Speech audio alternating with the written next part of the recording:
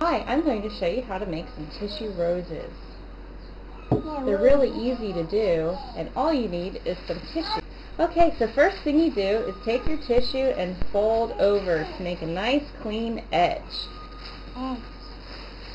Now this is really easy and really simple. Take your finger and start wrapping it around. Roll the tissue around and then add another finger. Roll it around again and add one more finger. Roll it around again, adding another finger.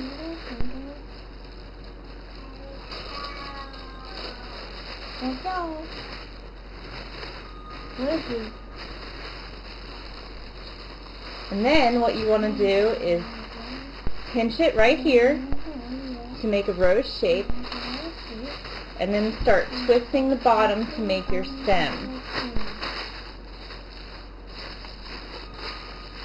And to make a roses. And make a pink roses. Pink roses.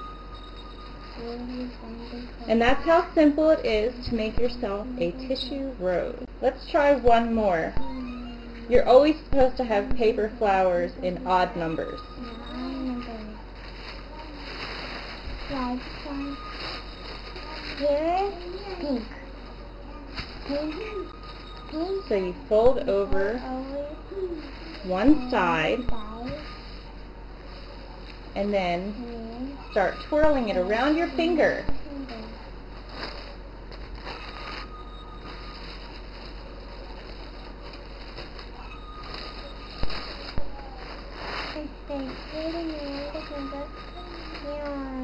Add more fingers. Add more fingers.